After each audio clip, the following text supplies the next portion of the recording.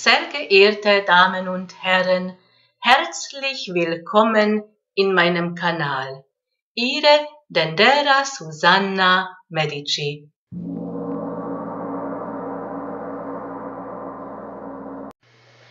Wie beeinflusst die kosmische Energie unseren heutigen Tag am 3. Januar 2018? Früher dachten die Menschen, dass die Erde steht im Mittelpunkt unserem Sonnensystem. Das war damals die geozentrische Weltbild. Kopernikus hat diesen Weltbild verändert. Das war die kopernikanische Wende. Kopernikus sagte, nein, das stimmt nicht.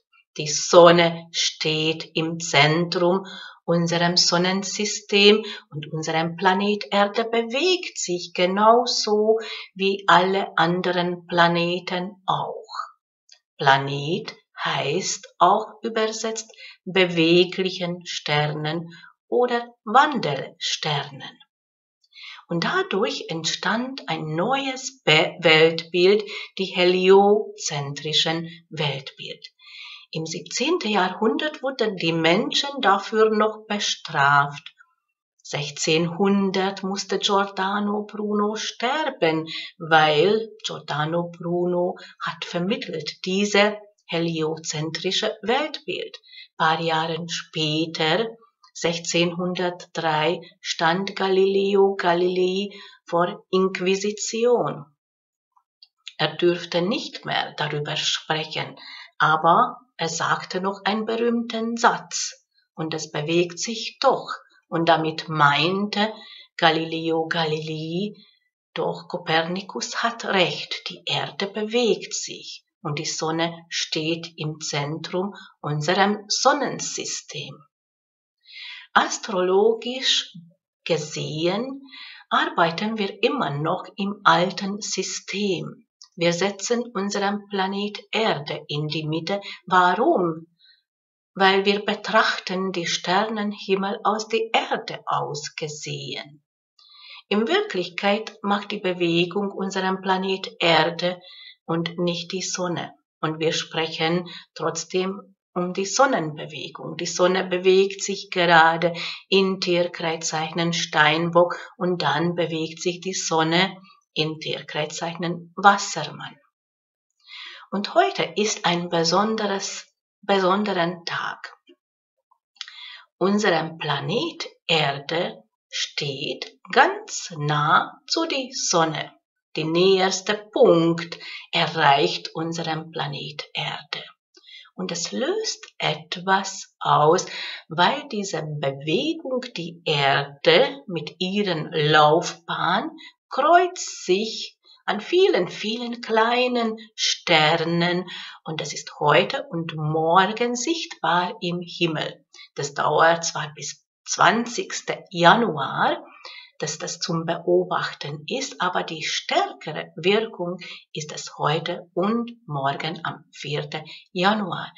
Was für Himmelskörper sind es und woher kommen die? Die kommen aus dem Sternbild Bärenhüter. Und das sind kleine Meteorströme oder Sternenschnuppen und es ist heute zum Beobachten im Sternenhimmel. Und was für Einflüsse haben wir noch?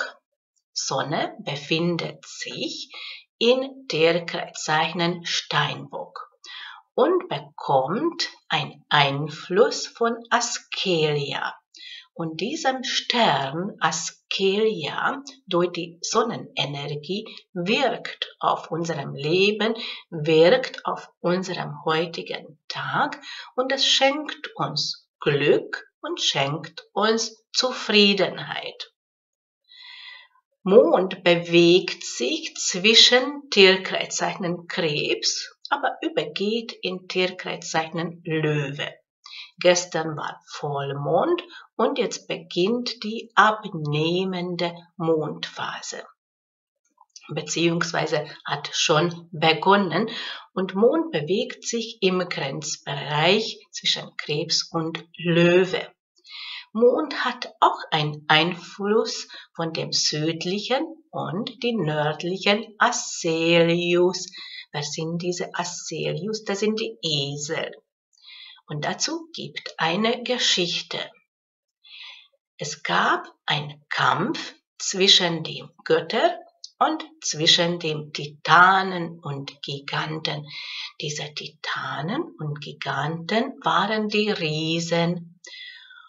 Und in die Seite von den Göttern kämpfte Vulcanus. Vulcanus war ein Gott, die Feuergott für die Schmiedekunst, Gott die Waffenherstellung. Und das hat nicht so gut ausgeschaut und man meinte, dass die Titanen und die Giganten gewinnen diesem Kampf. Bis kamen die Esel.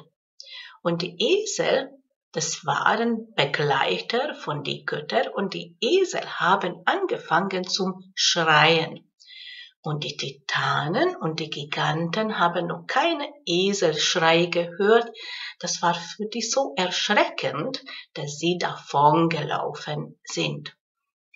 Und die Götter aus Dankbarkeit haben die beiden Esel im Himmel gesetzt und entstanden die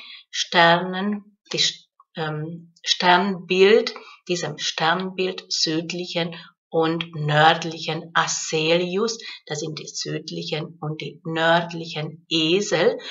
Und diesem Sternbilder befinden sich gerade in diesem Bereich, wo die Tierkreiszeichen Krebs und Tierkreiszeichen Löwe befinden, in diesem Grenzbereich, wo sich gerade die Mond bewegt. Das heißt, dass diese Esel bestrahlen gerade unseren Mond und Mond nimmt alles auf, saugt alles auf wie ein Schwamm und leitet uns weiter diese Energie. Das bedeutet für uns, dass wir dürfen heute auch mal erlauben, unserem Wut zu zeigen, wenn das angebracht ist natürlich. Ich möchte nicht damit sagen, dass wir schreien sollen oder streiten mit jemand. Ich bin für die Frieden, für die Ruhe und Frieden. Aber manchmal ist es wirklich notwendig, dass wir unsere Stimme mal erhoben. Wir müssen nicht immer alles gefallen lassen. Und das vermitteln gerade diesen beiden Esel mal einen lauten Ton anwenden, wenn das angebracht ist. Unser Planet Erde bewegt sich in Tierkreiszeichen Krebs und hat auch einen Einfluss. Canopus, hier heißt dieser Stern, wo gerade unseren Planet Erde bestrahlt. Diesem Stern Canopus befindet sich im Schiff Argo. Das ist ein ganz, ganz großes Sternbild im Himmel, berühmt ist von den Argonauten. Mit diesem Schiff sind sie gefahren und haben geholt die goldenen Fell des Widders. Also das ist das Schiff Argo und das ist die Ruder. Die Ruder und das bedeutet, die Züge selbst im Hand zu nehmen, etwas lenken, selbst lenken etwas. Und das ist die Botschaft, was dieser Stern vermittelt und bestrahlt unseren Planet Erde. Und das symbolisiert auch die Bodenständigkeit, auch ein fester Boden unter unseren Füßen. Und das erreichen wir, wenn wir selbst handeln. Und wie wirkt das auf dem einzelnen Tierkreiszeichen? Die aufsteigende Tierkreiszeichen ist momentan noch die Tierkreiszeichen Steinbock. Steht im Osthorizont auf, wenn der Sonnenaufgang ist. Und es bedeutet für die Steinbock-Geborenen ein selbstsicheres Auftreten. Sie werden auch wahrgenommen und sie haben auch diese Verlangen wahrgenommen werden. Aber sie brauchen auch die Ruhe, sie brauchen auch die Zurückgezogenheit und das können sie Steinbock-Geborenen jetzt wunderbar miteinander vereinbaren und das im Gleichgewicht halten. Es kommen Einflüsse von außen. Das sind Chancen und Möglichkeiten und das ist ein guter Einfluss für die Steinbock-Geborenen. Sie haben auch gerade Kraft und Mut und sie können auch intuitiv handeln, weil damit setzen etwas in Bewegung, besonders wenn es um Finanzen geht. Also lieber auf dem Intuition hören, wenn das um Kauf geht oder Verkauf oder Investitionen, weil das bringt Gewinn. Es gibt Einflüsse von außen, was ein bisschen verunsichert die Steinbock-Geborenen. Das betrifft die Gefühle oder was mit Liebe, Partnerschaft betrifft, obwohl das ein sehr wichtiges Thema ist gerade. Die Tierkreiszeichen Wassermann-Geborenen sollen auf dem inneren Gleichgewicht achten. Sie fühlen sich müde und kraftlos. Wo liegt die Kraft? Am Inneren. Die Ruhe liegt die Kraft. Also jetzt nicht hektisch sein oder zu viel machen, weil da sind Einschränkungen bei die Wassermann-Geborenen. Lieber zurückziehen, Kraft sammeln, die Ruhe bewahren, gut überlegen, dann handeln, erreichen Sie viel mehr. Wichtig ist bei die Wassermann-Geborenen das Auftreten, was sie ausstrahlen. Sie möchten auch wahrgenommen werden und auch die Werte spielt auch eine große Rolle. Die Wertschätzung und auch die Finanzen energetisch hängt das auch zusammen. Die Tierkreiszeichen Fischengeborenen haben gerade Einfluss oder Möglichkeiten, Chancen, beruflich etwas zu verbessern. Oder sie suchen gerade ihren wahren Berufung. Sie können die Finanzen verbessern, alles im Fluss zu bringen oder gewinnen. Aber es ist wichtig, auch nach Gefühl handeln, nicht lange überlegen oder etwas analysieren, sondern spontan nach Gefühl handeln. Da liegt das Glück gerade bei dem Fischengeborenen. Sie sind ein bisschen unsicher, was die Liebe, Partnerschaft betrifft. Die Gespräche sind Einschränkungen. Das kann bedeuten, dass die bekommen ein Rat, das hilft aber nicht.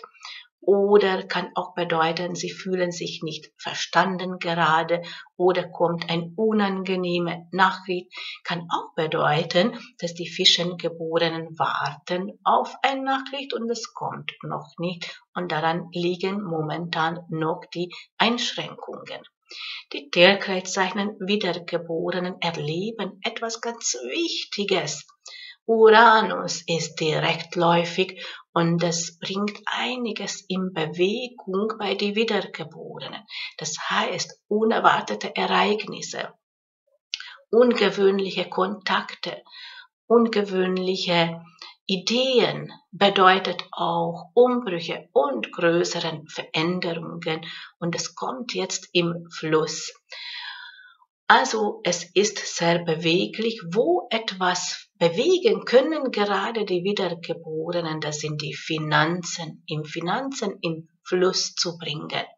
Die Tierkreiszeichen noch zurück zu dem Wiedergeborenen, eine gute Nachricht oder ein Vertrag oder vielen Gesprächen sind auch zum Erwarten.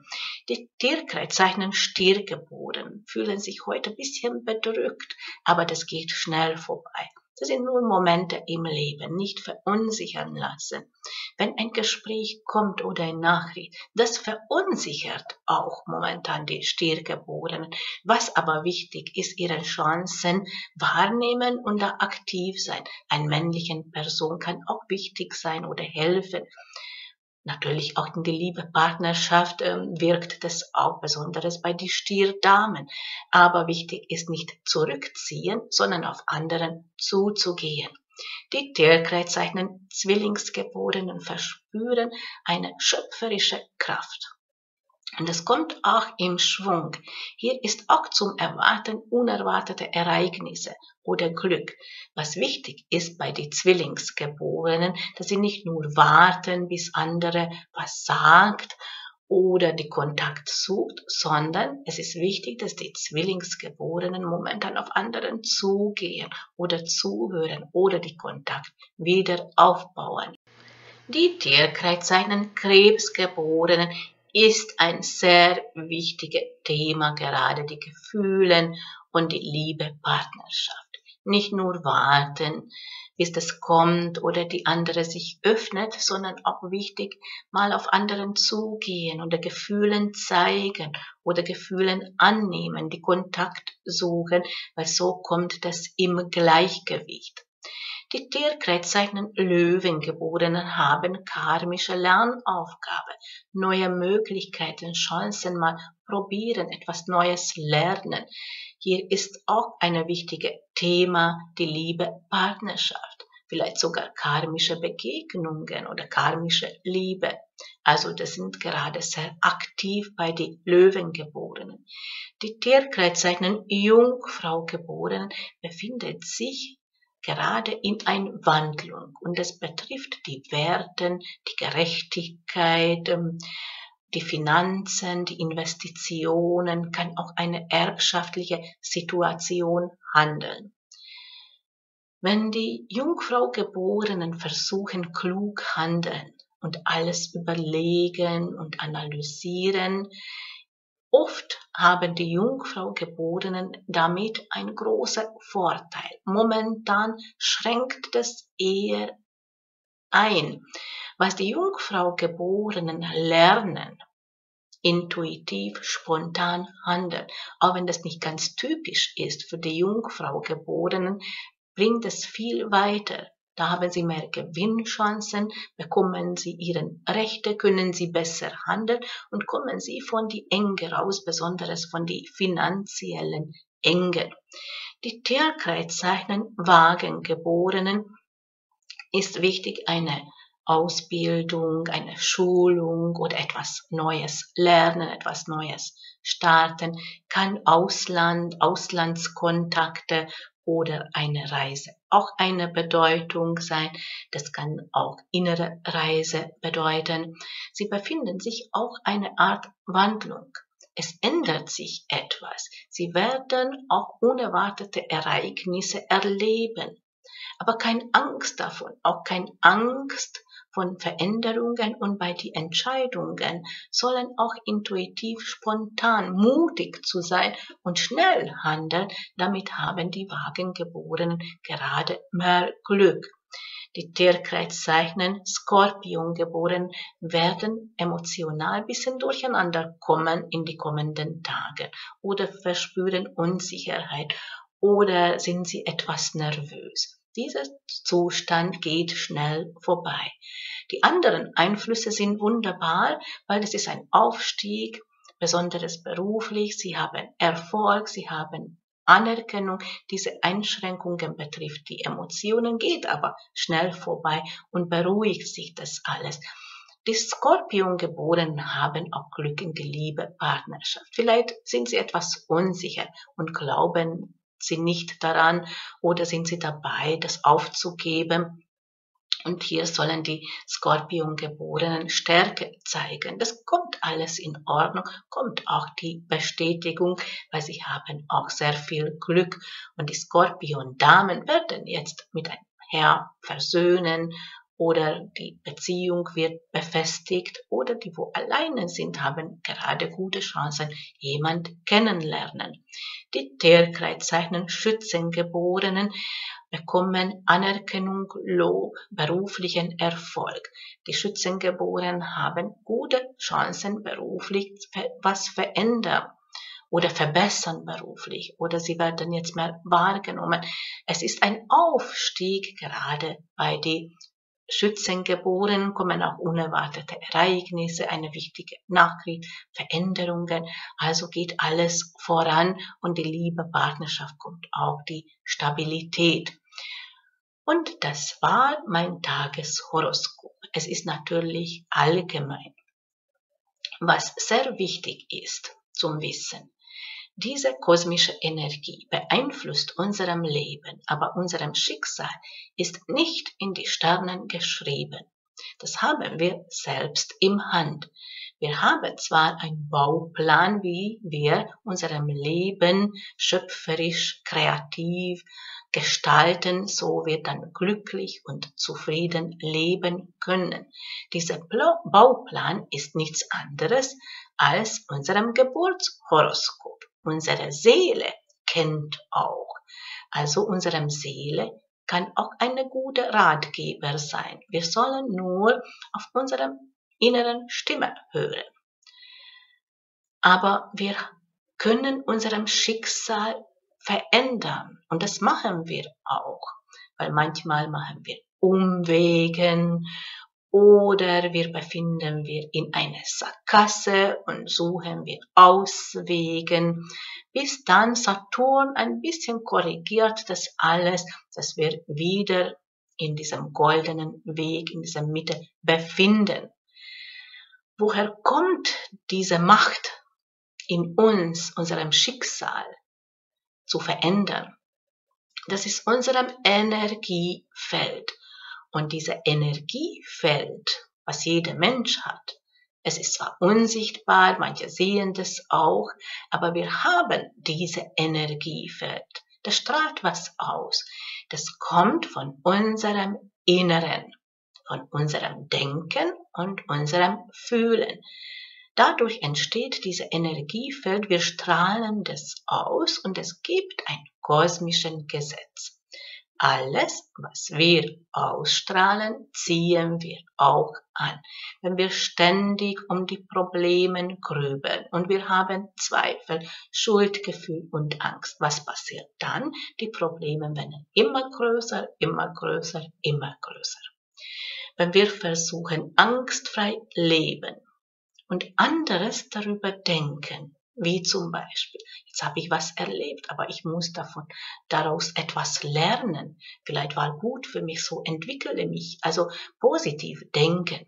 Dann ändert sich automatisch unserem Energiefeld. Was passiert dann? Wir ziehen andere Menschen an, andere Lebensumstände und so kommen wir in Harmonie. Andere Menschen haben auch diese Energiefeld.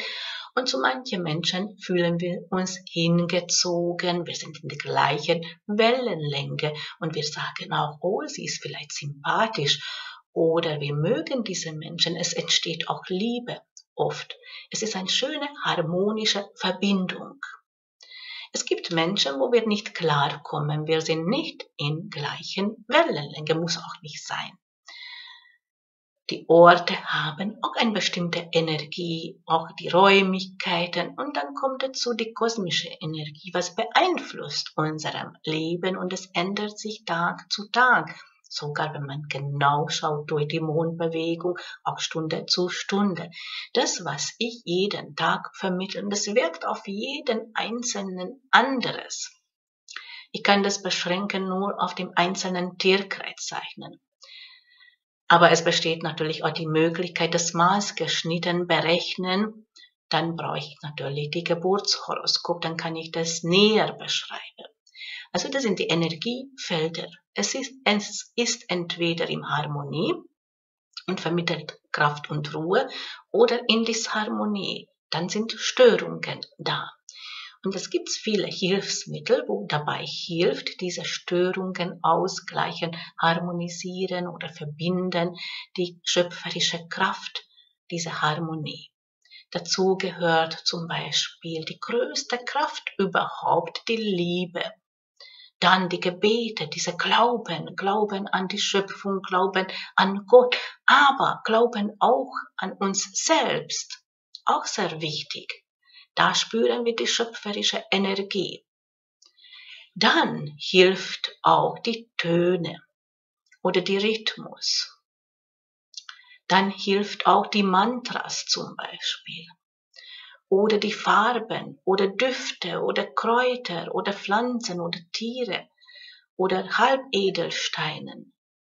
Es sind viele Mittel, wo dabei hilft uns, die Energiefelder verbessern. Natürlich, die wichtigste ist unsere eigenen Energie. Aber wir können diese Hilfsmittel auch nutzen. Ich nenne das als Ritualen, keine Angst davon. Das hat mit Hexerei oder Schwarzmagie oder sowas überhaupt nichts zu tun, sondern diesem Gegenstände damit arbeiten, vertraut zu sein, das, was wir brauchen. Wenn wir ein Amulett brauchen, was sollen wir ein Amulett tragen? Wir können auch mit einem Duftöl das bisschen bepinseln, da ist schon Energie drauf. Dann gibt es verschiedene Düfte für Liebe oder für Geldfluss oder mehr Erfolg oder bringt Glück. Also das ist alles möglich. Und dazu helfe ich Ihnen sehr gerne. Informieren Sie sich in meiner Webseite, schauen Sie in meinen Shop an, was ich alles anbiete. In den nächsten Tagen kommen neue Produkte noch rein. Und das befindet sich alles unter www.denderasusanna.medici.com. Ein Amulett können wir immer tragen oder mit Düfte können wir auch gut arbeiten. Aber wenn wir ein kleines Ritual machen, dann ist es auch wichtig, dass wir im Einklang sind mit dem kosmischen Energie. Und das ist etwas Persönliches. Also das würde ich dann ausrechnen durch die Geburtsdatum, durch den Geburtshoroskop. Bei Bestellung gebe ich so einen Termin gratis dazu. Und nicht vergessen, immer im richtigen Augenblick, im richtigen Ort zu sein. Und mit diesen Worten verabschiede ich mich. Ich bedanke mich für das Zuschauen. Mein Name ist Dendera Susanna Medici.